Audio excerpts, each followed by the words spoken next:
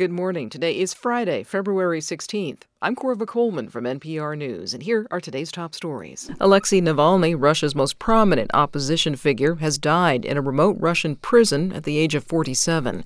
As NPR's Charles Maines reports from Moscow, Navalny had been serving a lengthy prison term, widely seen as punishment for his years of criticism of Russian President Vladimir Putin. News of Navalny's death came from the Federal Penitentiary Service in Russia's Arctic, where Navalny had been serving out a 19-year sentence.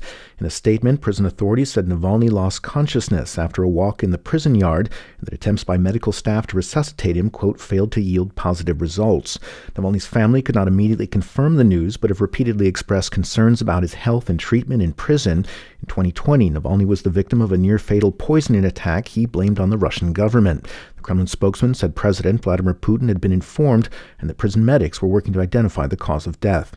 Charles Maines, NPR News, Moscow. National Security Advisor Jake Sullivan says Navalny's death is a tragedy. Meanwhile, Sullivan met yesterday with top congressional leaders over news of a new Russian anti-satellite capability. Earlier this week, the Republican chair of the House Intelligence Committee released information. He called on President Biden to declassify information about a national security threat. Sullivan says he has now briefed the committee chair and other congressional leaders about Russia's anti-satellite capability. We talked about the steps the administration is taking to deal with this and to ensure the security of the American people. It was a bipartisan meeting. People focused, both Democrats and Republicans, on the substance, not on the politics or the public Sturm und Drang. And I think we emerged with a good understanding of the way forward. Sullivan spoke to NPR's Morning Edition. The Russian anti-satellite capability is not something that has yet been deployed. An FBI informant has been charged with lying to authorities for allegedly fabricating claims about a purported bribery scheme involving Joe Biden, his son Hunter, and a Ukrainian energy company.